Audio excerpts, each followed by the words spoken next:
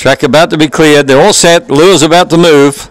This is the second. The 2 and the 3 are equal favourites.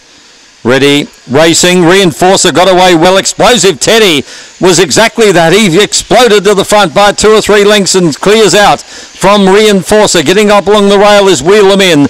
Coming into the picture late is Optic Angel, but it ran into trouble. Further back on the rail, Yarramundi Georgie, but Explosive Teddy by 3 or 4 to Wheel 'em In. Yarramundi Georgie, then Hot Xanthia.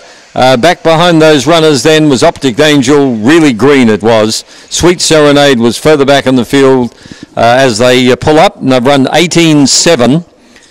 And the winner, a runaway winner, number 7, Explosive Teddy for Bob Drury. Second to number 2, Reinforcer. Third should go to 1, Reel 'em In. And fourth, Yarramundi Georgie. 6:21 was the first split.